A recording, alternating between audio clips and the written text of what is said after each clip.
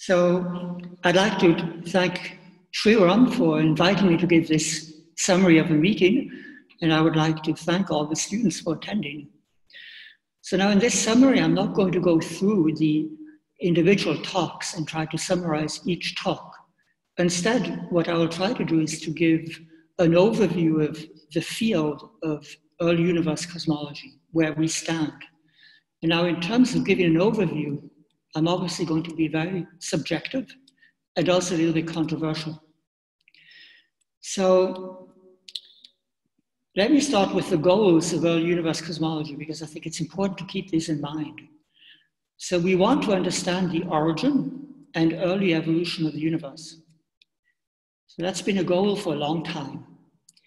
Now we have lots of data, and we would also like to explain the origin of the structure that we see in the universe. We would like to explain all of the data that we have. But as physicists, we would also like to make predictions for upcoming and future observations, predictions with which our models can be falsified. So I think it's always good to keep these goals in mind. Now, a major tool that we use in early universe cosmology in order to connect the early universe to observations is the theory of cosmological perturbations. And the first lecture, the lecture by David Wands, was a very nice review of this subject. So here I show a space-time sketch. So the vertical axis is time, the horizontal axis is space. And this space-time diagram illustrates what happens in inflation. There's an early universe phase, and in this early universe phase, the universe is expanding exponentially. So the idea is that we compute perturbations in this early universe phase, and then we use the theory of cosmological perturbations to propagate what we've computed all the way to the present time. So I can't emphasize more the importance of this subject, theory of cosmological perturbations. So this is the main workhorse in terms of doing theoretical calculations. So now, data, we have the microwave background, which is to very good accuracy isotropic. And then if you look deeper, then we start to see the anisotropies, and we can quantify the anisotropies in a way that you've seen in many talks. So angular scale, amplitude of the anisotropies. So what I want to emphasize here is the fact that this red curve, the origin of this red curve was actually understood 10 years before inflation. It was understood in pioneer papers by Zeldovich and Zuniaev and by Peebles and Yu. So it is false to claim that this red curve was first predicted by inflation. So I want to try to play devil's advocate here. So this is a graph from the Zeldovich-Zuniaev paper of 1969-1970. The vertical axis is time, the horizontal axis is space, and the diagonal line is the standard Big Bang horizon, or more precisely, it is the Hubble radius, at least until recombination. So now what Zeldovich and Zuniaev assumed is that some mechanism produces fluctuations which, from the point of view of standard Big Bang cosmology, look like they are super horizon. So these fluctuations, as you learned in David Wands' talk, are standing waves which don't oscillate until the scale enters the Hubble radius. So from this picture, you see that different wavelengths perform different numbers of oscillations between when they start to oscillate and the time when the microwave background is released.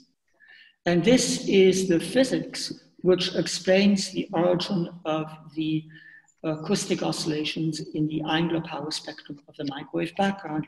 And it is the same physics which leads to imprints in the matter power spectrum.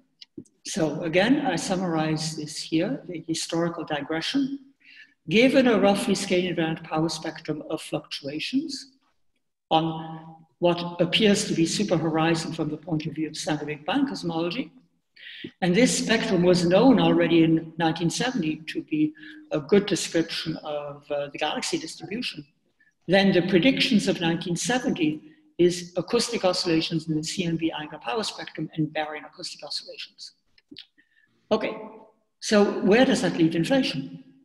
Well, the question that was not addressed back in 1970 is, how does one obtain such a spectrum? In fact, there is no explanation for the origin of such a spectrum in the context of standard Big Bang cosmology. And we need to modify the theory of the very early universe if we want to have a chance to explain the data.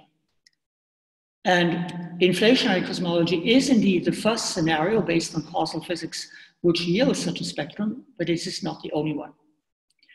So I remind the students of the difference between Hubble radius and horizon.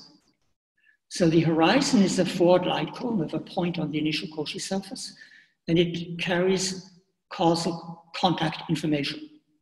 The Hubble radius is a local concept. It is simply the inverse expansion rate, and it is important for the propagation of fluctuations. So in standard Big Bang cosmology, the two are the same, and therefore we have a horizon problem. So in any successful early universe cosmology, the horizon has to be much, much larger than the Hubble radius today.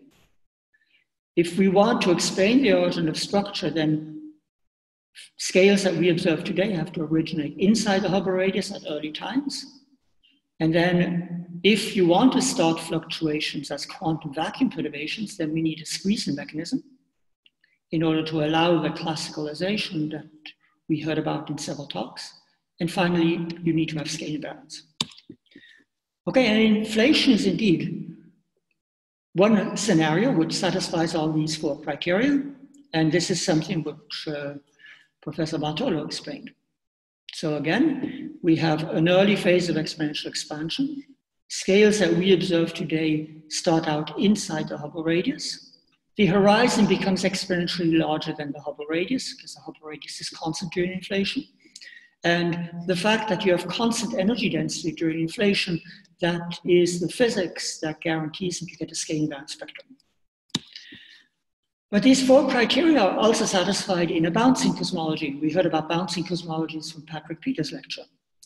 So in a bouncing cosmology, the scale factor as a function of time starts in a contracting phase, and then you have some new physics which gives a transition to expansion.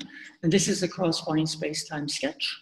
Time, space, Hubble radius contracting in the contracting phase, expanding in the expanding phase. Here I draw co-moving coordinates. In co-moving coordinates, perturbations have constant wavelength. And you see, first of all, the horizon is infinite.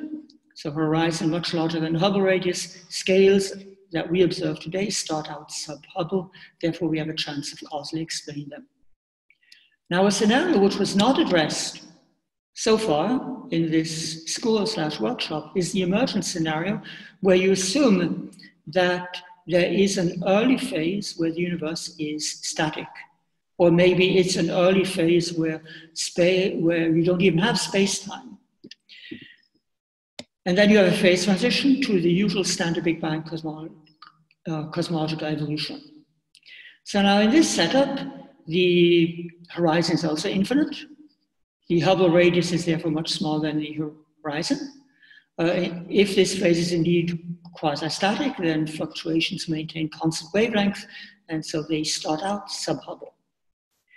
So the bottom line is that there is more than one scenario of early universe cosmology which is consistent with the basic observations. In fact, inflation, bouncing cosmologies, and emergent cosmologies all lead to the late time lambda CDM paradigm. So it is false to say that lambda CDM includes inflation. So now we heard about the status of the lambda CDM paradigm. And from the point of view of people like myself who do pencil and paper calculations only, not very accurate, the observational status of lambda CDM is great. However, we also heard that there are some small tensions that might become important, the H0 tension and the Spassky tension. I have nothing to say about that. So now I want to say some critical things about the inflation scenario.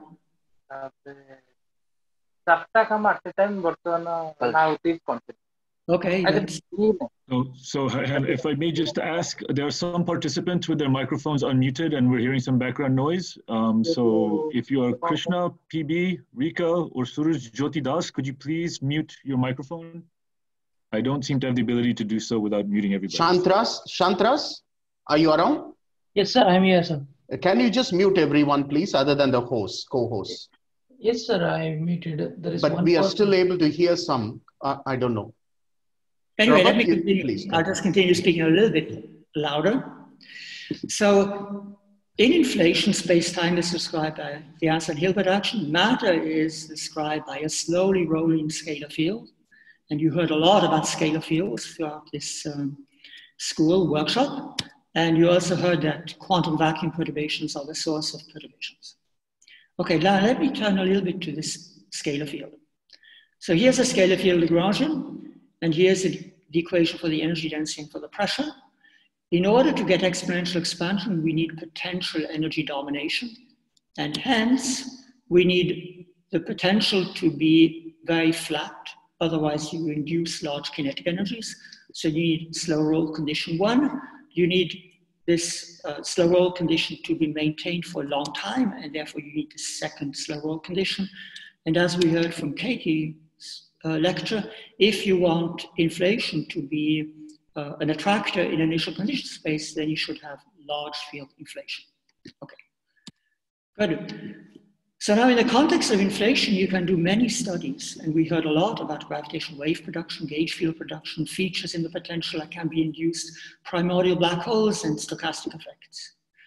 And in principle, all of these issues could be studied in alternatives to inflation. So this is a suggestion for student projects. But I want to turn to the question whether inflation can actually emerge from an ultraviolet complete theory. No doubt inflation is self-consistent as an effective field theory. And there have been a set of objections against inflation, one of them coming from string theory under the name of swampland conjectures, and the other more general, coming from quantum gravity considerations, the trans-Planckian censorship conjecture. So first of all, swampland constraints. So there's a huge landscape of effective field theories. With effective field theories, you can do anything you want. Any space-time dimension goes, any number of scalar fields goes, any shape of the potential goes, any field range is okay. Superstring theory is very constraining. Fixed number of space-time dimensions, any scalar field has a geometrical interpretation, and therefore only a very small subset of effective field theories is actually consistent with ultraviolet physics. The rest lie in the swampland. So if this is our ultraviolet theory, then only a very small subset of possible effective field theories are allowed. And what are the conditions for these consistent effective field theories? Well, the field range has to be small, the potential has to be steep, and if there's a local extremum of the potential, it has to be sufficiently tachyonic. And you see that these are exactly the opposite criteria than the criteria needed for slow roll inflation. So hence, slow roll inflation is in the swamp, false vacuum inflation is a swamp, the cosmological constant as dark energy is in the swamp.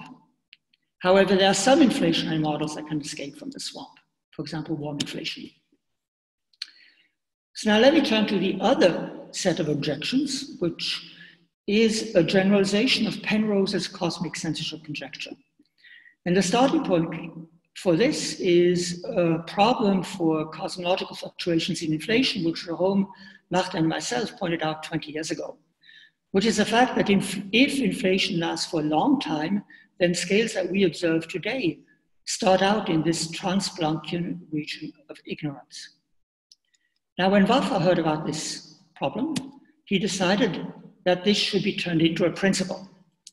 So the trans-Planckian cosmic censorship conjecture says that ultraviolet physics prohibits any cosmology in which trans-Planckian modes exit the Hubble horizon. Mathematically, it means that if you start at some initial time, t sub I, you take the Planck length, you evolve until a later time t sub r, you have to remain smaller than the Hubble radius. So, okay, now I'll briefly skim over the justification. One justification is analogous to what prohibits supercharged black holes. So general relativity as an effective field theory allows for black hole solutions with charge greater than the mass. These have naked singularities, and the Cauchy problem cannot be set up, and they are non-unitarity problems.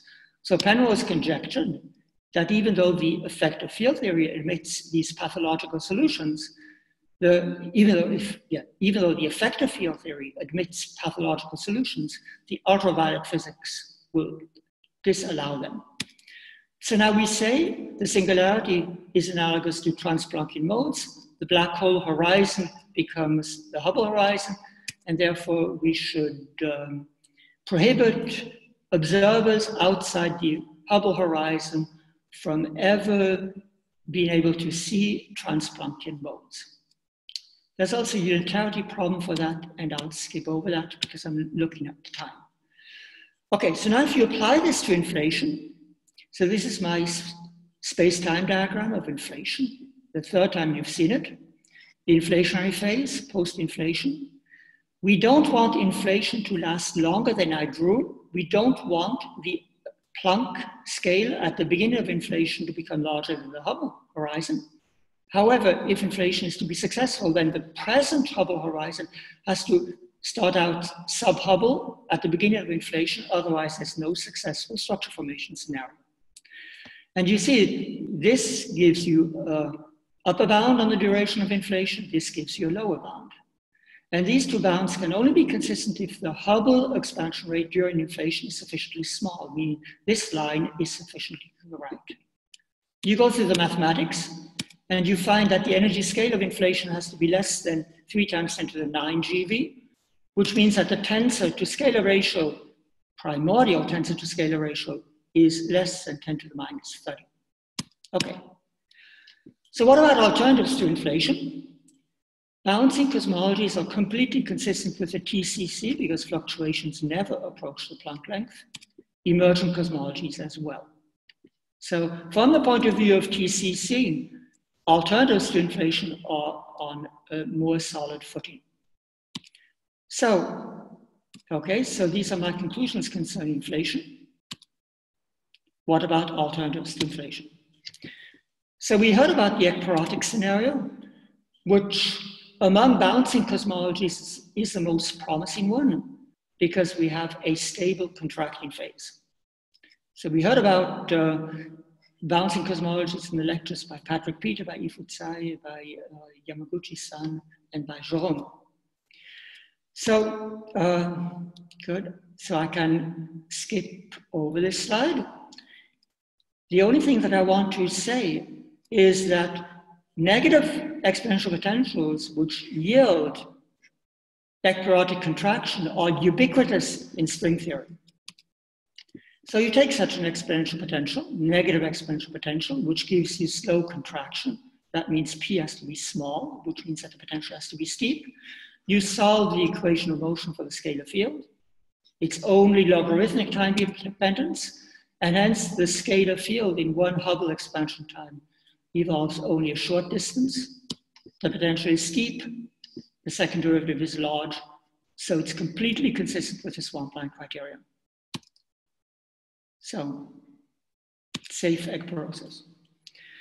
Now, the problem for bouncing cosmologies has always been to obtain a non-singular bounce, a safe bounce. And we would actually like to also obtain a large amplitude of gravitational waves, since inflation does not produce a large amplitude of gravitational waves, if you accept the arguments I gave you before. And so now recently we realized that if we add one more small ingredient to the ekpyrotic scenario, namely an S-brane, that then we immediately get a non-singular bounce.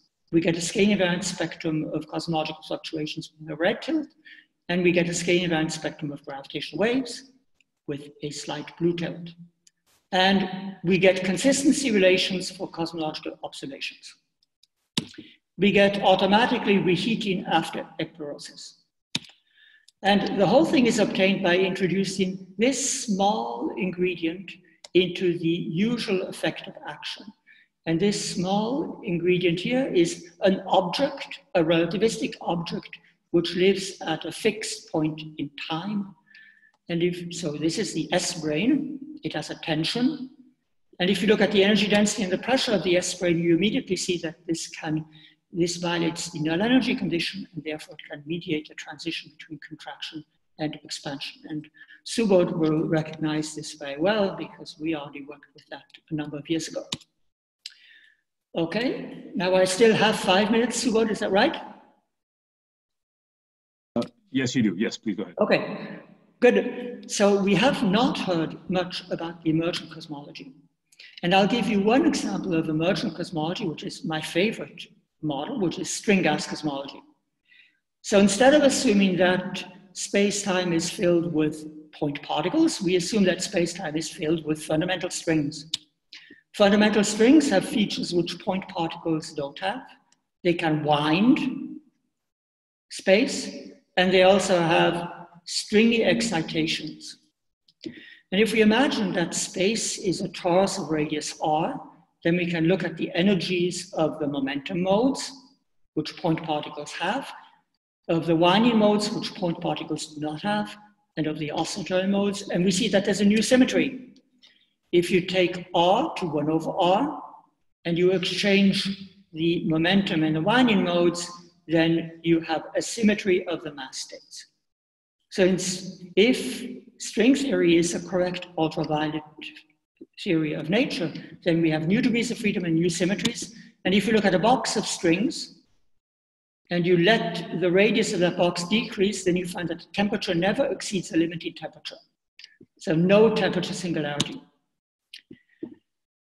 So if you look at the usual position operator, it is the Fourier transform of the momentum modes.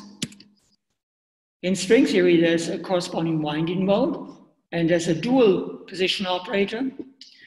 And if you go to the early universe where momenta and windings are comparable, you find that you have 2 sets of position operators for each topological dimension of space.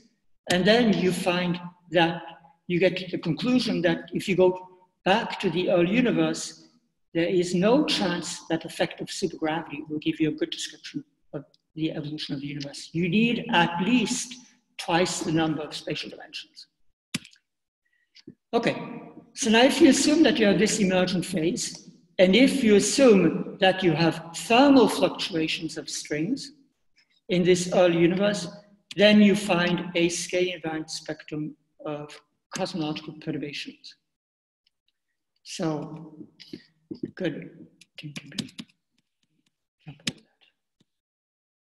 Good. So, unfortunately, I don't have time to give you the calculations. I'll just jump to the main conclusion, is that you get a scale-invariant spectrum of density perturbations like for inflation with a slight red tilt like for inflation. You can compute the perturbations of gravitational waves. You get scale-invariant spectrum like for inflation, but you get a blue tilt. Okay, so the challenge is to derive a consistent dynamical description of the early phase. And this is a challenge for the students, and for some initial ideas are referring to these papers. So now I'll come to the conclusions. So first of all, provocative conclusions. This is not yet provocative. So I've shown you that string gas cosmology is consistent with the TCC, and it's consistent with the swampland criteria because it comes from string theory. So my provocative conclusion is that based on fundamental physics, it looks like alternatives to inflation are more promising than inflation for the reasons that I illustrated up here. Okay, so now I want to end with less provocative conclusions, general conclusions. So I think that the future is bright for early universe cosmology, for two reasons. We have key theoretical challenges. We still do not have a very good theoretical understanding of the very old universe. We have toy models, but no robust theoretical embedding of the toy models. Another major mystery is dark energy. We've heard a little bit about that today, but I think there might be a very close connection between the dark energy cosmological constant mystery and the mystery of the early universe. We also still don't know what the dark matter is. We know that there is dark matter. So there are theoretical challenges which are unsolved, which are very important and which makes the field bright. We also have new and improved observation windows. We have a new generation of microwave background experiments, new large-scale structure surveys, and new observation windows such as 21 centimeter cosmology. And here in terms of the CMB, I want to mention CMB spectral distortions. So the fact that we have the observational advances and major theoretical challenges, I think that implies that the future is bright. And let me end with a politically correct slide. I think that early universe cosmology is an extremely inclusive field. In order to tackle the mysteries of early and late time cosmology, we need help from all fields of physics. We need general relativity to describe space-time. We need quantum field theory to describe matter. If we want to unify matter and space-time, we need superstring theory. Then ideas from condensed matter physics have played crucial roles in cosmology, and they will continue to play a crucial role. We have phase transitions and defects, which Figueroa spoke about. And then we have possible dark matter models based on condensed matter physics ideas, and you can read about that in an excellent review article by Elisa Ferreira. Obviously, we have difficult equations to solve. We need progress in mathematics. We need progress in numerics, and Katie's lecture has given some signals of that. And we are also forced to rethink some basic aspects of quantum mechanics. And I'm sure I left out many things. But I will turn to this slide, and thanks for listening. Thank you very much, Robert, for your summary. Since, of course, we started this session 5 minutes late, and I plan on having some very brief concluding remarks, I would say that maybe we have time for a few comments or questions from the audience about your summary. If that's okay with you, Robert? Yeah, that's fine. Okay, so we'll just take them in the order that they came, and then obviously there'll be a time cutoff, so we'll get as many as we can. So the first question, I believe, comes from Swagat Mishra. Swagat, if you'd like to please just unmute and ask Robert your question.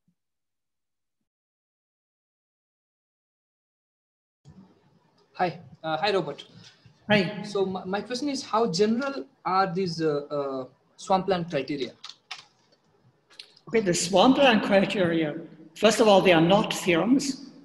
They are based on assuming that superstring theory is correct.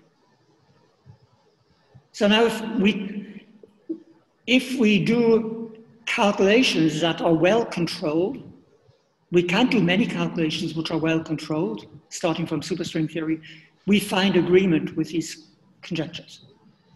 And second thing, since we have a future de Sitter-like expansion in our universe in dark energy, if this lasts for long enough, eventually it will lead to a Transplanckian problem, right? Well, you see, the conclusions that I would draw from both the swampland and from the TCC is that dark energy cannot be a cosmological constant. We cannot have that. The universe will not be accelerating forever. Okay. I see. Therefore, we need a really new understanding of dark energy. It is not a cosmological constant. All right. Okay. This is supposed to be a provocative remark. So then the next question, I believe, is from Suratna. Please go ahead. Yeah. So hello, can you hear me? Yes, I can hear you. So my question is that TCC not only brings R to a very small value because epsilon has to be very small. Now, if epsilon is very small, ns has to only depend on eta. So if we also have the de Sitter conjecture, then eta has to be greater than 1. Then Yes. either, so then the ns is in contradiction with the observations in that way. So once you have, I didn't mention another conclusion that I would draw from the TCC. And this is that simply inflation is extremely fine-tuned, even if you try to make it at low energy scale. okay. And it is this fine-tuning problems which you are alluding to. So you need some very special initial conditions, extremely unlikely potentials. Yeah, that's what my point was. Yes. Okay, so provocative comment. If the TCC is correct, then I think you should abandon inflation. Yeah, warm inflation is better than still cold inflation, but okay. But R would be very small. Right, that's true. Okay, and then maybe we have time for one last question. Let's see, Rajiv, you've asked quite a few questions this afternoon, morning. So if it's okay with you, I'll skip to Arsalan Adil. If you'd like to go ahead and ask your question, please unmute yourself. Thanks. I don't want to overstep anything. So, so I was just wondering, in the case of the string gas cosmology that you pointed out with the finite temperature, with the increasing size, I'm wondering whether that helps alleviate any of these so-called cosmological measure problems. I don't know, because the way that we describe the emergent cosmology right now is classically.